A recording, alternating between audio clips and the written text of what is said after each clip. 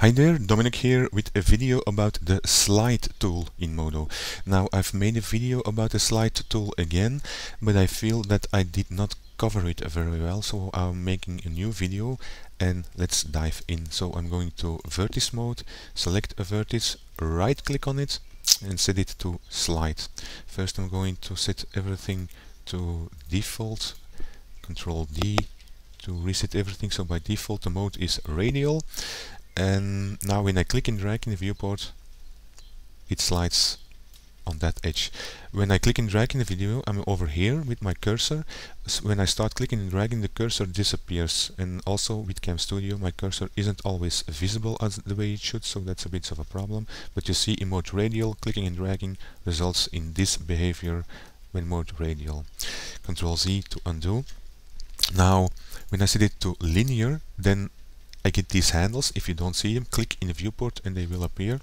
And this is pretty straightforward. When I want to go over there, I can use the blue handle like that, Control Z, or over here, Control Z, the red handle, over here, Control Z, and like that, Control Z.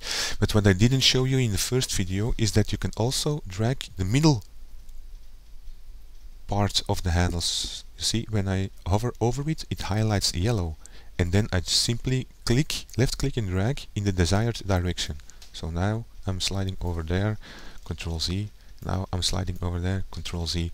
Now why is this useful? Well, in this instance it's pretty straightforward. I have one edge and four edges, one vertex I mean, and four edges like that. And then it's pretty straightforward. You see the handles. When I drag this one, I'm going over there. But I'm going to drop the tool and going to select these vertices, press Ctrl L to select them, to join them, and again these vertices, Ctrl L, and I have this. Right now when I select this vertex and right click on it and set it to slide, now click in the viewport.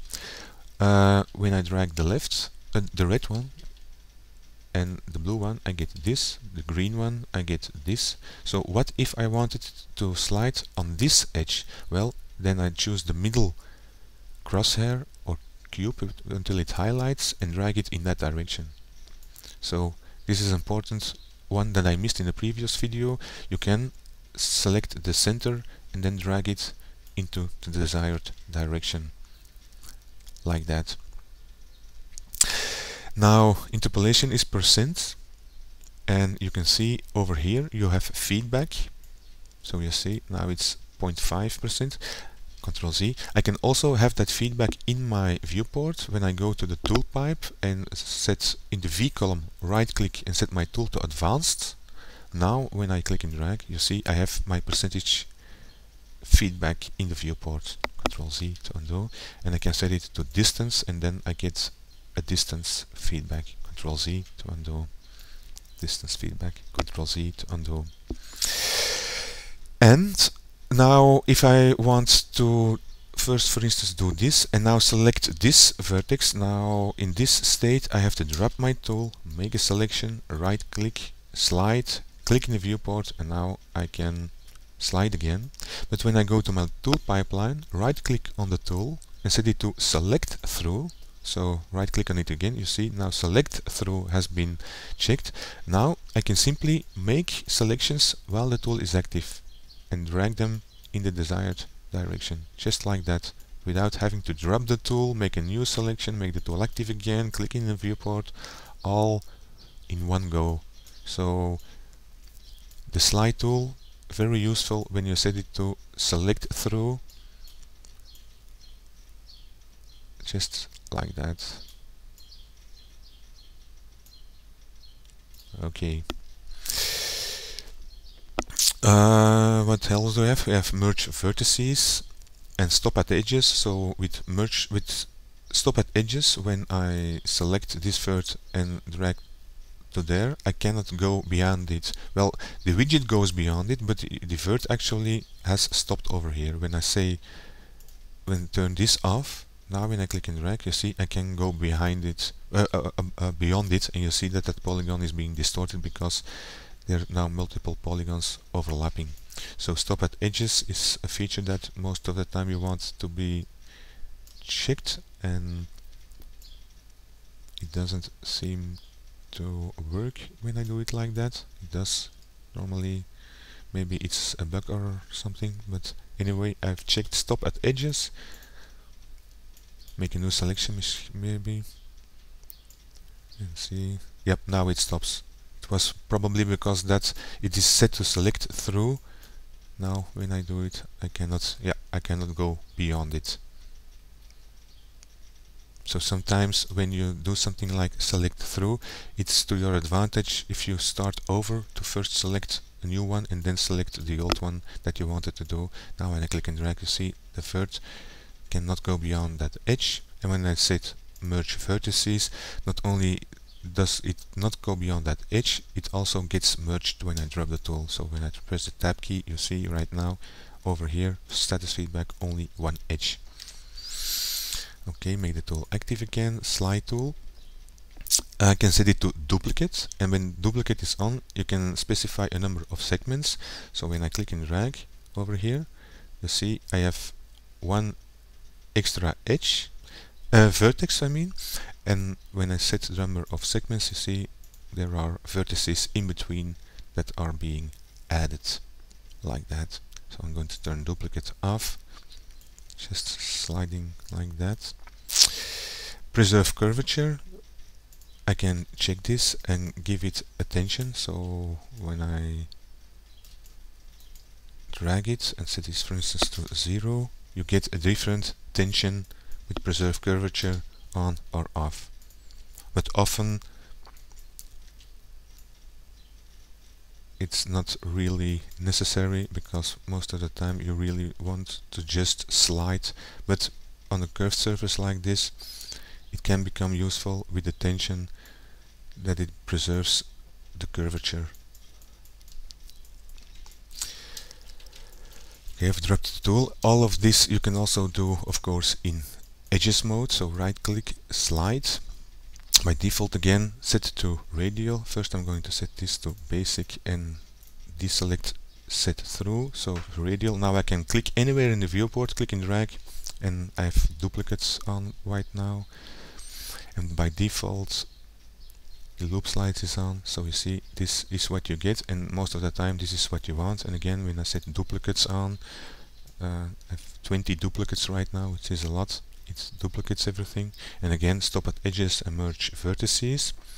When I want my percent to show up over here, I can go to the V column in the toolpipe, right click and set it to advanced. Now when I click and drag, I don't get a feedback, but when I set it for instance to select through, I get the red handles. No, I don't get a feedback with the edges in the viewport. Maybe when I select one slide and maybe duplicates off, no, I don't get a feedback. Just when you select it with an edge slide, now you see with the tool set to advanced I have my feedback in the viewport, but with edges slide apparently there is no feedback. Then you have to look over here to see how much you are dragging, like that. The rest of the settings is actually the same. Of course I can also go to linear with edges, and then I can drag the yellow crosshairs just like with vertices, or I can drag the handles, but often when using edges you'll just use it in a straightforward way, just like that. Slide, mode to radial, like that. And with select through I can make a new selection. It lets me work very fast, just like that. And of course preserve curvature. And we also have profiles. I'm going to Ctrl Z to undo a couple of times to get back to my original mesh. Should have made a copy. So another important tip, if you are working on a piece of geometry, it's best to make copies and go to a new layer so you don't have to undo everything if you make a mistake. Okay, so what I wanted to show you is in edges mode. So select these edges, right click and slide. Over here we have profiles. I can, when I duplicate, and for instance with 20 segments, and choose a profile, and now click and drag, you see I can slide with the profile. This is also often you're not going to do with the slide tool, but because you can also do that with the bevel tool. But anyway, with the slide tool you can, and then with profile attributes you can reverse direction, reverse the inset. So all different possibilities with the slide tool. Keep aspect is best checked on if you want a profile. So control click to deselect the profile, close this, and turn off duplicates. So you see you can use profiles with the slide tool.